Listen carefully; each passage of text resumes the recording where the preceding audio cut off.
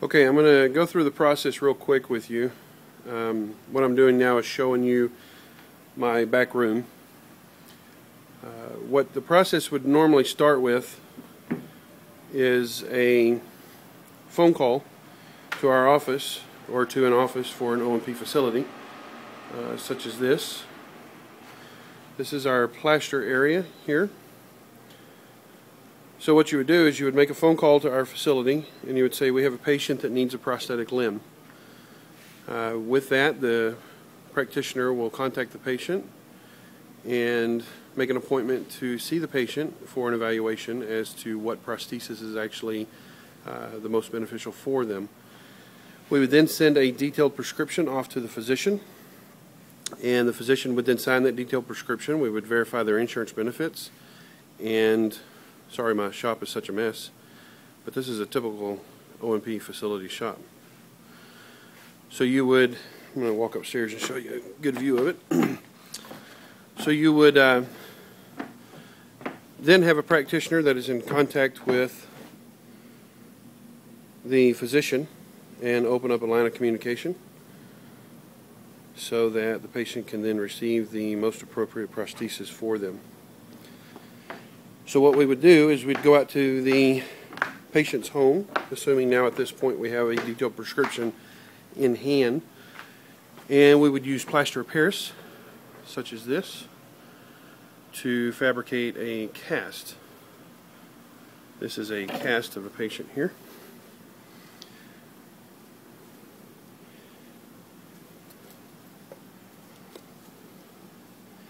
All of the markings inside this, we mark the patellar going down from top to bottom, the patellar tendon, tibia plateau, and tibia crest. This would be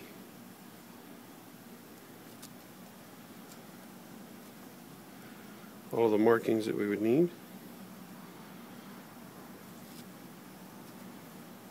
This is the fibula head here. And these would give us all the bony prominences that we would need in order to fabricate a mold. Now I've sent a mold that you should have, and it is actually this mold here. This is an actual mold. So once we have the cast, we pour it full of plaster, and then we modify this mold according to the modifications or the alterations that we want to make to the socket so as to give a comfortable fit to the patient. We'll add a little pressure to the lateral tibial flare. We'll give a little relief over the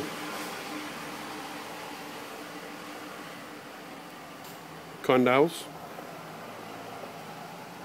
as well as make an indentation for the patellar tendon bearing.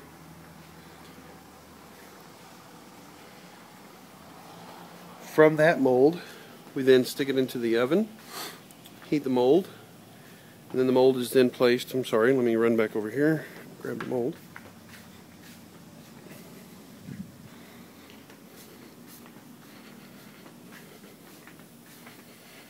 The mold is then placed here, and we take the plastic. This is one that has already been done. We heat this up to about 400 degrees, and then this is placed in the oven. It creates a bubble, and the bubble is then vacuumed onto the mold.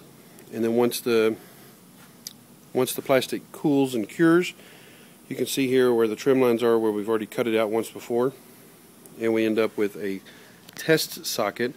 A test socket is a clear, it's the clear plastic, but it's a clear socket that we can see through. This is a test socket here. This is the one that I will be sending to you. And then the lock is placed in here. You can see the hole for the button. The lock is placed in here, and then we add a foot and a pylon to the bottom of this so that we can see exactly where all the pressures are that the patient might be receiving. And we make modifications to this. This is very moldable with heat. Once we have all the modifications made, we then re-pour this socket and we make a mold, another mold, that we will laminate to. The lamination process, we have several different products that we lay up. This is a carbon braid, and then also we have the Nia glass, and we'll have 2 layers of the carbon braid and 4 layers of the Nia glass that we'll put on that. We'll then saturate that with a resin that will harden, and then we will cut that again off the mold. This time the mold usually gets destroyed, and we will end up with a socket that is just like this, which we will be sending as well. This is a very lightweight socket. So we'll end up with this here, and then this is actually a finished product that will go on the patient once the pyramid and the lock has been placed and the foot has been placed on it as well. Okay.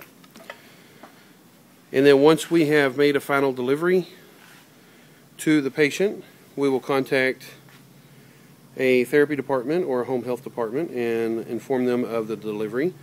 And then at that time you will schedule for a second consultation with the patient to make sure that everything is going well with the patient upon delivery, and see if there's any additional therapy services or nursing services that they might need in order to facilitate the use of their prosthesis. I hope this helps, and thank you all and good luck. Bye-bye.